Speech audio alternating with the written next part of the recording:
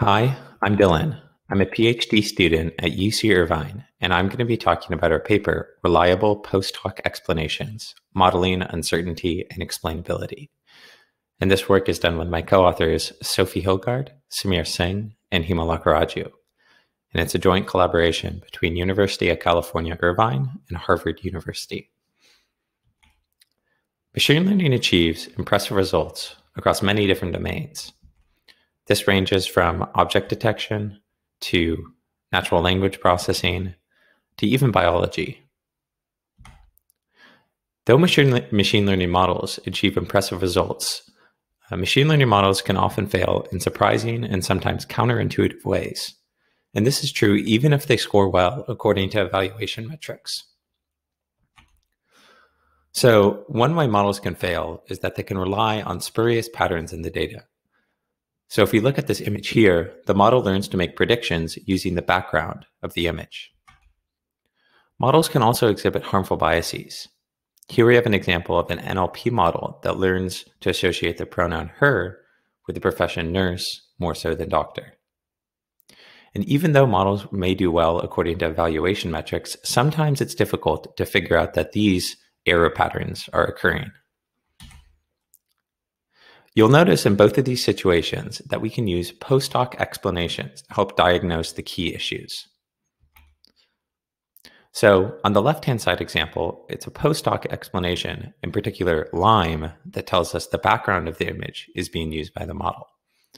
And the same is true with the NLP example on the right-hand side of the slide. Two popular types of post-hoc explanations are called LIME and KernelSHAP. Both of these fall into the model-agnostic local post-hoc explanation category, and they work by fitting a weighted linear regression using perturbations sampled in the vicinity of a particular data point that you wish to compute an explanation for.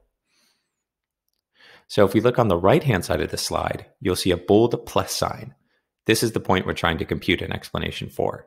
And both LIME and KernelSHAP will sample a set of perturbations, here represented as the thinner plus signs and circles. And then they'll fit a weighted linear regression using these perturbations. And both these methods effectively differ on how this weighting function is chosen. Although local explanations can reveal key insights into models, there's a number of routes that they have drawbacks. So modeling the local decision surface is an inherently difficult problem, and many of these methods have difficult to set hyperparameters. It can be unclear when you've generated a good explanation. They're often unstable, and reruns lead to different explanations. And sometimes they don't sample in the smartest way, sample perturbations, that is. In this work, we're going to use uncertainty estimation to build improved versions of local explanations. So to see how some of these issues emerge, on an actual example using a LIME explanation within the COMPASS recidivism prediction dataset, here we have two LIME explanations computed on the same instance where we just vary the hyperparameters of the explanation, in particular, the number of perturbations sampled. If we look across both these instances, we see that the most important feature changes. So on the left-hand side explanation, misdemeanor charge is rated as the most important feature. On the right-hand side explanation, female is rated as the most important feature. So you can imagine if you're a user of these explanations, simply by comparing both of them in the form that they're provided, such as this, it'd be very difficult to figure out which explanation you should trust. Now, our key insight is instead of defining feature importances as point estimates, we're going to instead define them as distributions and recover uncertainty associated with the feature importance estimates. So now let's compare the left-hand side explanation to the right-hand side explanation. If we look at the one on the left-hand side, we can see that there's a lot of uncertainty associated with what's the most important feature. But on the right-hand side explanation, we can see that we're highly confident female is the most important feature. So this provides some insight as to how we're going to go about improving local explanations. In particular, now we can differentiate cases like this and clearly see that female is the most important on the right-hand side. The construction of our method is based on converting the locally weighted regressions used in both LIME and KernelSHAP into Bayesian locally weighted variants. So instead of defining point estimates for the feature importances, here represented as phi, we instead define them as distributions and place priors over them. We additionally include a way to specify whichever weighting function, whether it's the LIME weighting function, the KernelSHAP weighting function, or a different weighting function you're interested in using for your local explanation. This construction ensures that though the feature importances outputted by our method will be the same at the mean, we additionally recover uncertainty estimates associated with the feature importances. And we can compute the posteriors of our method in closed form due to conjugacy. Now, critically, our method reveals two key notions of uncertainty. The first is that feature importance uncertainty can be expressed using the 95% credible interval on the feature importances phi. And the interpretation here is that the true value of the feature importances, or the one that will occur if we run to convergence, will be included within this 95% credible interval 95% of the time. We additionally recover a notion of uncertainty that has to do with the error of how good the local explanation fits the underlying black box model. We refer to this as the error uncertainty of the local explanation. And this can be expressed using the marginal distribution on the error term of our model. One initial question is the uncertainty associated with our method well calibrated. And this is vital to ensure that we can trust the uncertainty estimates outputted by our method. So in order to verify this, we assess how often the 95% credible intervals include their converged values. And in particular, just to provide an example for one feature on the COMPASS recidivism prediction dataset, this is how we compute this assessment. So we take, with a small number of perturbations, here 100 perturbations, this misdemeanor charge feature, we compute the feature importance and get the associated 95% credible interval. We then run with a large number of perturbations, here 10,000, and compute the final converged feature importance.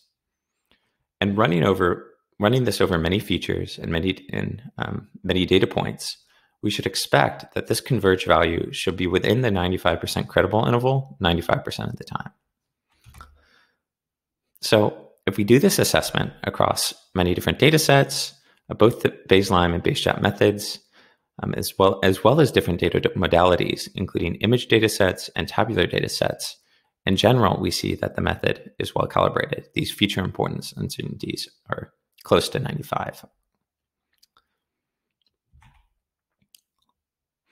Now, you'll remember that one of the key shortcomings of local explanations we discussed is that it's often difficult to infer key hyperparameters associated with these explanations.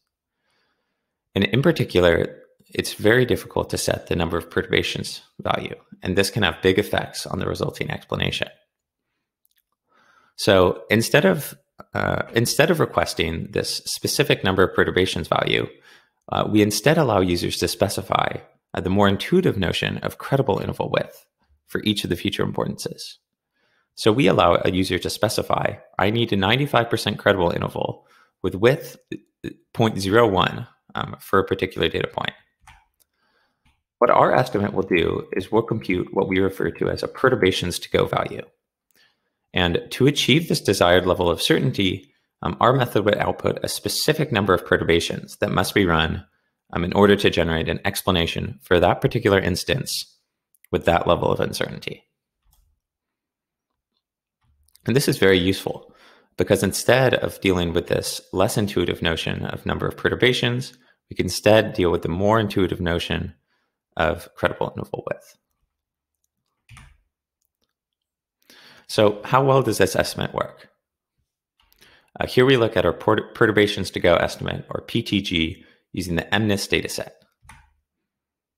To perform this assessment, we consider a number of different desired credible interval widths.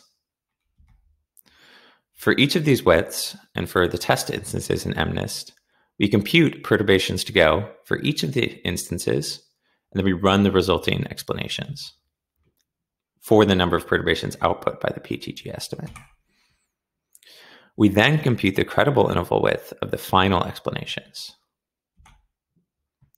So ideally, its value should line up along the identity. The desired width should align with the observed width. What we observe in general is that the PTG estimate overall is quite accurate at outputting the number of perturbations necessary to achieve different desired levels of uncertainty. Now, one of the other shortcomings we talked about is that it's difficult, or local explanations sometimes don't sample perturbations as well as they could. So we can also use our uncertainty estimates to sample a bit smarter. To see how this works, let's just consider for a particular image explanation, this frog, that we have a sample of 3 different perturbations. So looking across these, we can use the posterior predictive distribution of our method to get uncertainty estimates associated with these perturbations. So how sure are we that our local explanation fits this perturbation well? And in order to sample perturbations in a better way, we can select for perturbations that are higher uncertainty earlier on, and thus learn how to compute these explanations more quickly. So our focus sampling scheme would select the highest uncertainty perturbation here. And running this using our baseline method on an ImageNet dataset, we in general see that focus sampling converges much more quickly compared to random sampling if we just inspect the error uncertainty as a measure of convergence. So for fewer model queries, we can get a more converged explanation. One interesting observation is it seems that focus sampling improves the stability of the resulting explanations. And here, by stability, I mean that if we take an instance and we perturb it slightly, how much does the explanation change? So intuitively, we would expect that if we just perturb an instance slightly, the resulting explanation shouldn't really change too much. So if we look at stability of the explanations across a variety of different data sets, using both the Bayesian, LIME, and KernelSHAP variants, in general, we see that the resulting explanations are quite a bit more stable. And what this indicates is that using focus sampling, because our explanations converge a bit more quickly, they're in general a bit more stable.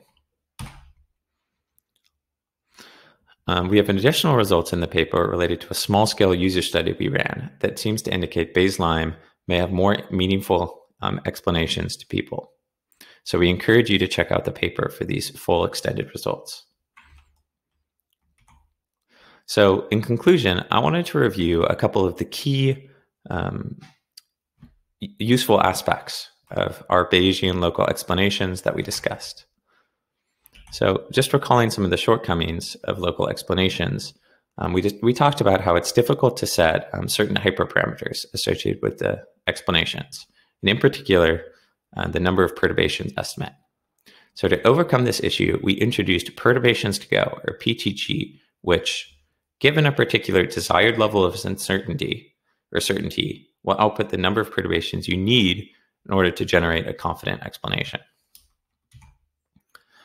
We also talked about how it's unclear when you have a good explanation, and just inspecting the point estimate feature importances associated with previous local explanations, this is difficult to determine. So we can use our 95% feature importance credible intervals to get a sense about how confident we are associated with any given feature importance. We also talked about how unstable explanations are and how reruns may lead to different explanations. This really has to do with not computing like converged explanations, and using credible intervals, we can get a better sense of how stable the explanations are. We also talked about the naive sampling schemes used in local explanations, and we can use our focus sampling scheme to do a bit better here. So thanks. Please reference the full extended work, and I'm happy to take further questions.